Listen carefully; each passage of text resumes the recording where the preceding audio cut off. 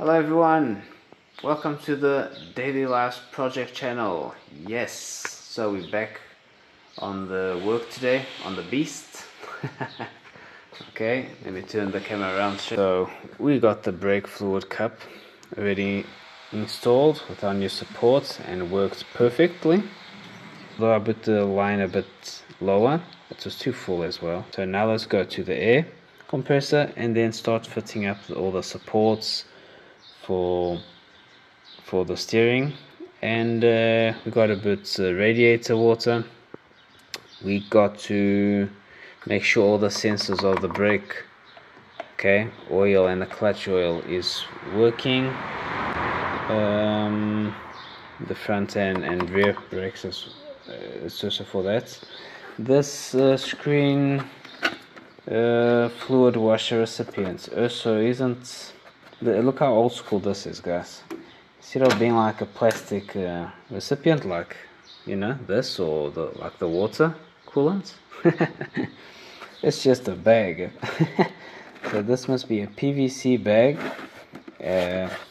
Looks very like old school, eh? See that a lot in old cars. So the problem is that it ripped already the aluminium rings that were here. So what I'm gonna do is the best thing would to go to the machine and just weld it, weld some proper like rings, PVC rings I could make, and just weld them direct. But because it's out of shape and everything else, I'm going to use these hard plastic reinforcements, which will go like that. And then you put the other one on the other side and just tighten them up, and like that it will just give us extra support, so that this hook will start wearing this off and not the PVC bag, because it's almost there. Although I can say that the material they used to use in those days, even for these rubber hoses, I still don't know what material this is made of, but it's fantastically it's like I say, brake fluid with most with plastics and stuff works well. But even this plastic PVC will normally, if you buy PVC nowadays, after 30 years, it's not going to be flexible like this. So they did used to make proper materials. I know that nowadays you have to remove a lot of chemicals and certain components on the plastic for safety reasons, this and that. But it's a car use thing, so they used to make proper plastic at those times. So let's get to it. Okay, so that's in place. Looks pretty nice because it's also blue. So quite lucky to find this color and everything. See, now it's reinforced on the back and in the front. Now we just hook it on and just wait so that it lasts another 30 years. Okay, next. Okay, so we got that in place. We got our bottom screws. These are going through the underfloor, and now we got the other ones that come in the other way, you see. So it's much easier if you just make a plating, like that. This plate can always stay in place, and you can remove the compressor whenever you want to, see. And we still have spacing here. There's still a gap over here. All around there's a gap over here as well.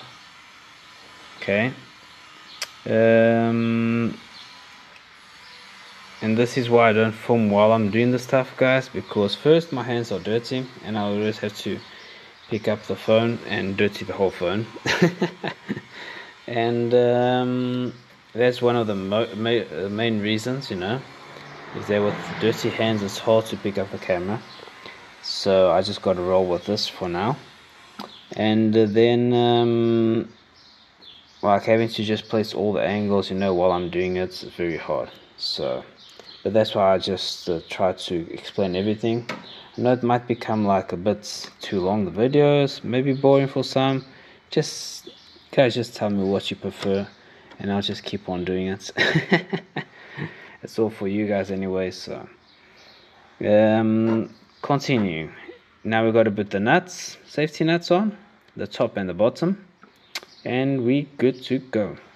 And the washers. Yes, I'll put some washers on here, although this already has a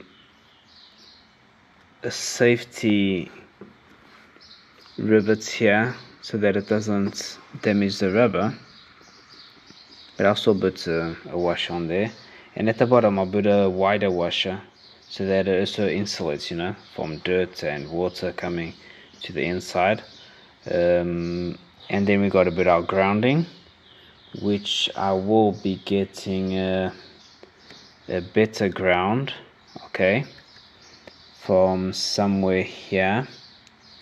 I'll just manage to get a better grounding. Yes, I'll bring the ground together with this wire. Okay, grounding is very important because you can't just put it anywhere because of the paint, you know. Then with time we'll have problems. Okie dokie, let's continue. Okay, so we got all this in place. We have our ground wire all installed already. I put an extra one as well, just in case, and just put some zip ties here now, and that's done. Okay, so that's easy. Then I was looking here and I was like, well, am I getting like rusts, you know? Shouldn't be getting rust here. But then I found out that these screws, so steel, so they're getting rust due to the elements, especially that it's the front of the car, you know. So got these stainless steel ones that I found in stock, my old stock. So they actually like stay hidden inside, you know, they don't stay outside like that one there, you see. So yeah, so I'm going to go for those ones. I'm going to change those two, and I'm going to change these two right here. So the paint still hasn't arrived so that I can start working on the grill. Also need, already ordered a new panel for here frame, because this one's gotten cracked up, you know. This lighting, see if I can get better lighting here. And it's a bit dark, the camera doesn't focus so well. Let me fix this up. Okay, so as you can see, got all cracked up, the frame. See? So it's actually getting quite loose, you see, all the way there. So that's not good. Now I ordered one of these, because this one is plastic, so that was original.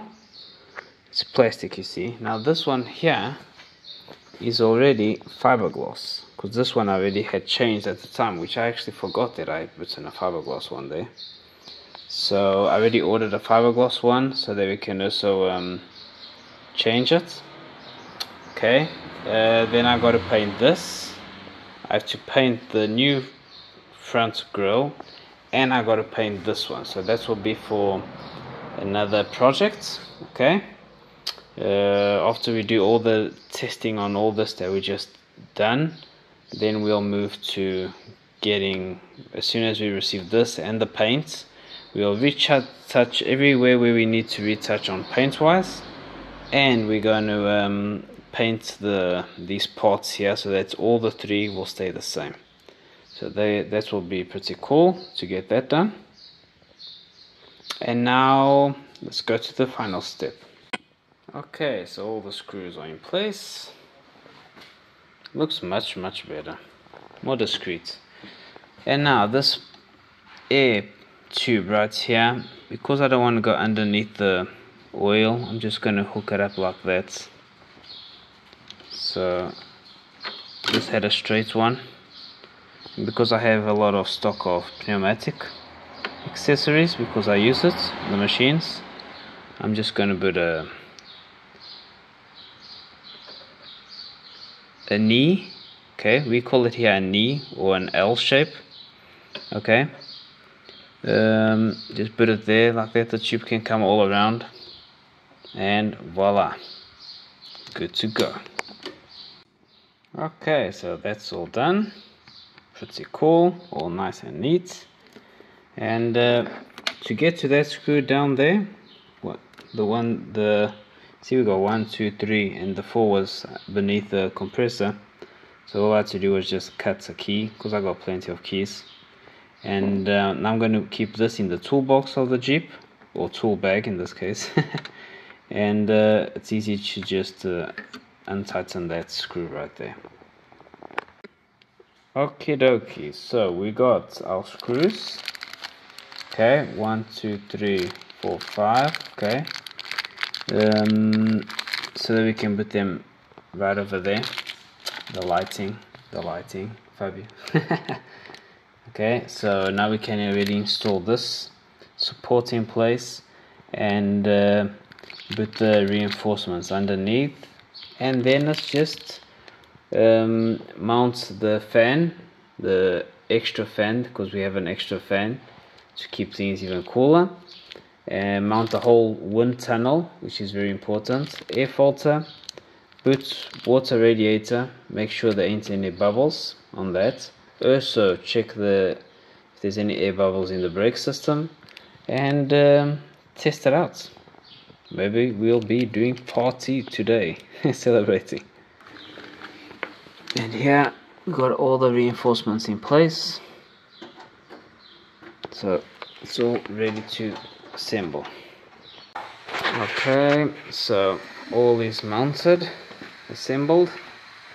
Okay, we got the wind tunnel in place, we got all the supports tightened up, everything. Okay, just changing this red tubing for this black tubing, which I think will stay much better, the black tube, than that red one. This is quite ugly. As you can see, it really made a big difference from here to there, so it will all be more discreet. See, so that's what I'm doing. We got it attached in here as well. The red one was it's too alive, the color. Doesn't stay well in here. Okay, just got to tighten it a little bit more. Okay, so that its steering gets a little bit harder. Just needs to be a little bit harder. You can see black tubing there for the windscreen wiper. It's very good. Okay, doing the final testings. Let's see how it goes.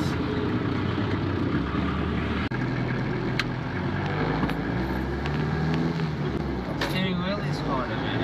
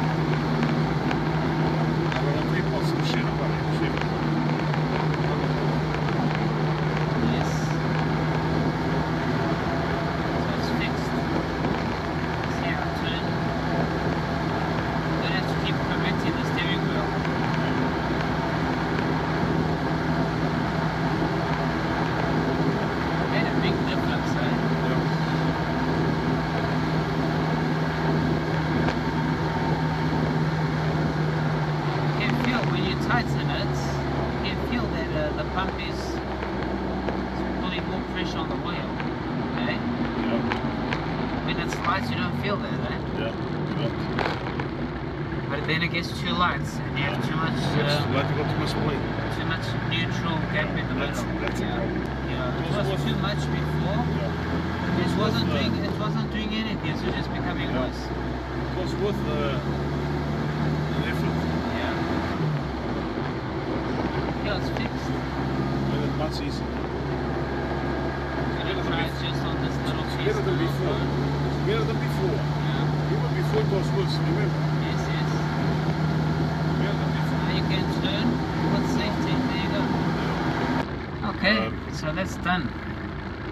What's done? Okay, everyone. So, got a surprise here. Finally came up.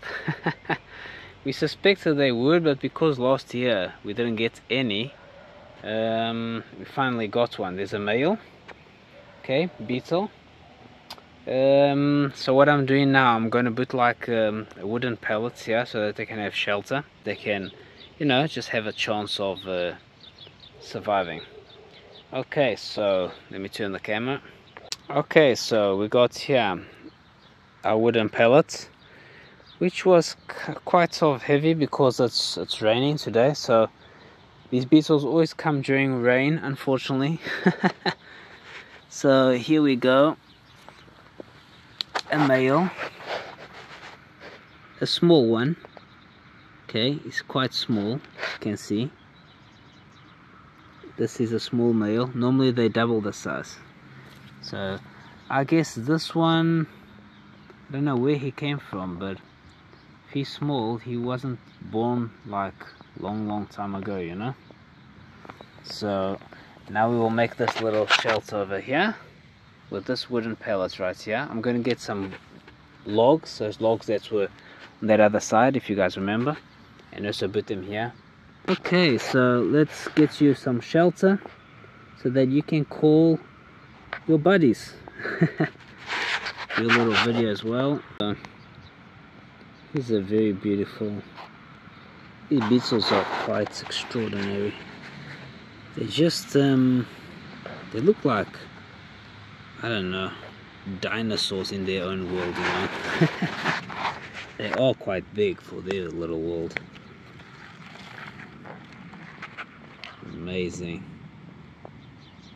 How blessed to see these little guys, huh? If we just try and preserve what's around us, you know, you get to see all these beautiful creatures, you know. If we don't, then they just tend to disappear or go somewhere else. They don't actually he's actually quite feisty, this one. You see, they just open and close. It doesn't have a lot of strength actually. Quite cool. So let's see if he wants to come on the hand. If he doesn't, then I won't make him. Okay, just let them do their own thing. There you go. Okay, how cool is that, guys? Beautiful. Whoa, quite amazing.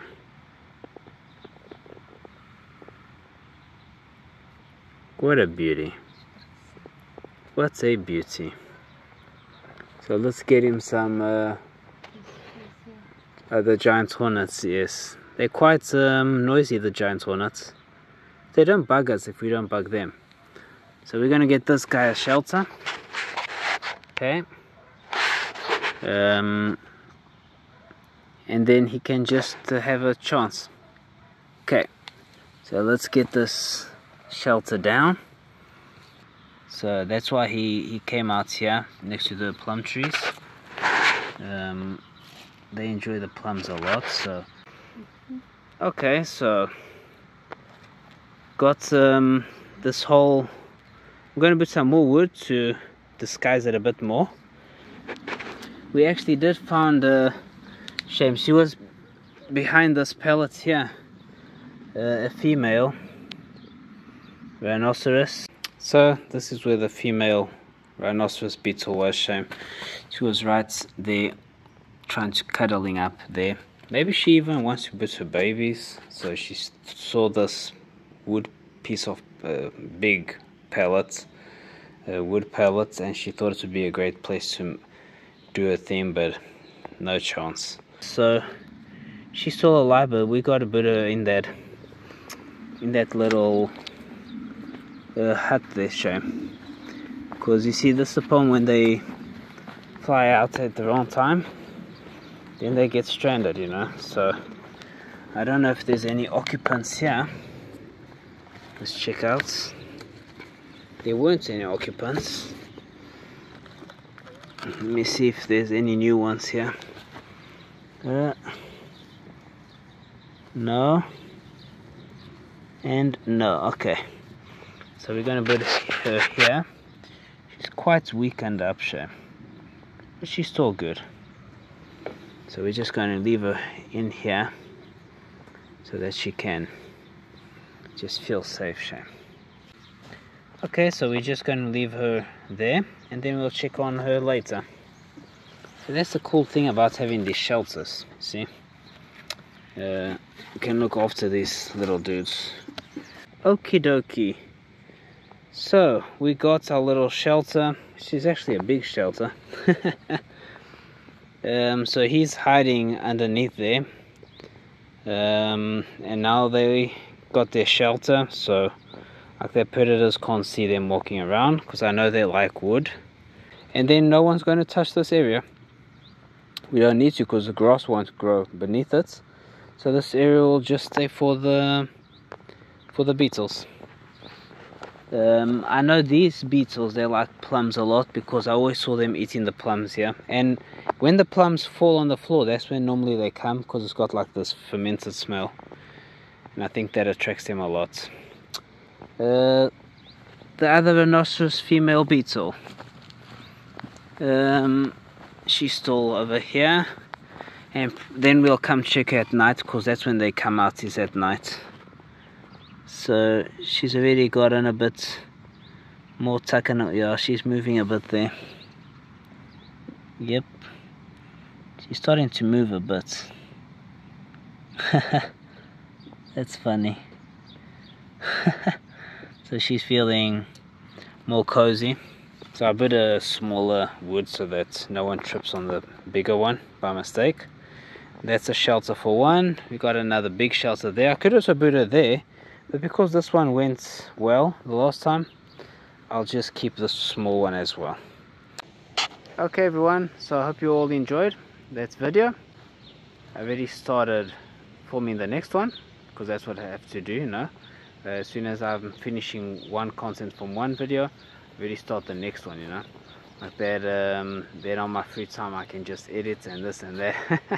It's not easy, but I have to keep organized, or else then I just lose track of time, and sometimes then I can't upload when I want to, you know. But all is going fantastic, and I'm going to keep on pushing on. Got plenty of time in front of me to rise up, so you guys can click that like button, click the subscribe button as well. That all helps. And otherwise I'm still always super motivated, and I'm going to keep on doing this, guys. Keep on making cool content for you guys. It's all for you. So everything I film, everything I do is just to make you guys happy. Okay, so we're going to leave these beetles do their thing. And the Saxo, Citroen Saxo, we're going to have an update on that. I had to finish the Jeep, so I couldn't be in two places in the same time. Unfortunately, I'm not going to be able to film the process of the Citroen Saxo, but it's just a quite simple update. I will the logos for sure, they're still drying, but the oil radiator, that's probably I'm just going to skip and show you guys how it's stayed, you know, at the end. I wanted to have the two fans and the oil radiator, but unfortunately the oil radiator doesn't fit with the two fans in place, so I had to take one fan out. And I got to test the system. I got to make sure that I can still install the second fan before I start filming it. or else I'm just going to film the video and in the end it's going to be like a disaster. It didn't work, you know. So I know that is normal. Some things aren't going to work, like you guys seen. I like to test things with you guys on the videos, but it would be very boring to go through that process and then in the end, like, you know, so I just have to like do some calculations, take some measurements and see what can I do. Then I'm taking the video and show you guys all that content. So I think you guys will enjoy it. That's why you guys got to stay tuned, okay, to the channel, and see you on the next one. Out. Oh, I forgot. Review of the Honda Civic or the Ford Raptor coming up next as well. Also with some other cool content like I normally do, mix things all together, you know, to bake the perfect recipe which isn't, but anyways, you know, just to keep things you know, spicy. Okay guys, so don't forget, see you on the next one. This time it's for real. Out.